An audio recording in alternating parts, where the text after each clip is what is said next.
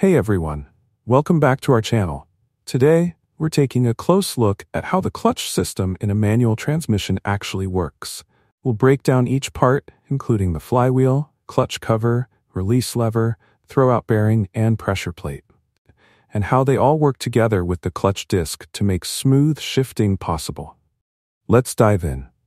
To understand how this system works, it's helpful to think of the clutch assembly in two main parts.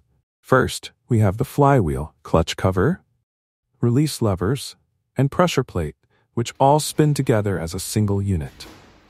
The second part involves the transmission input shaft and clutch disc, which are splined together and turn as one unit when engaged. Now, let's break down what's happening when your vehicle is standing still. The only time the clutch disc will spin with the flywheel and pressure plate is when it's firmly pinched between these two components. This pinching action is what transfers engine power to the transmission.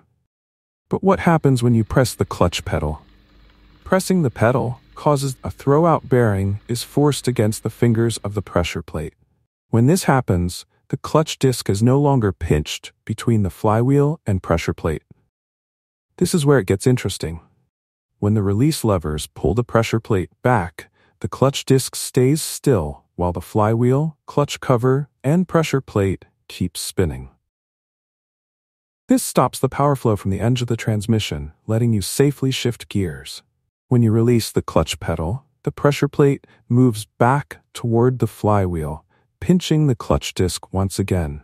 This forces the clutch disc to spin, which turns the transmission input shaft and effectively re-engages the engine's power with the transmission. Thanks for watching. If you found this breakdown of the clutch system helpful, please give us a thumbs up, subscribe, and hit the bell icon.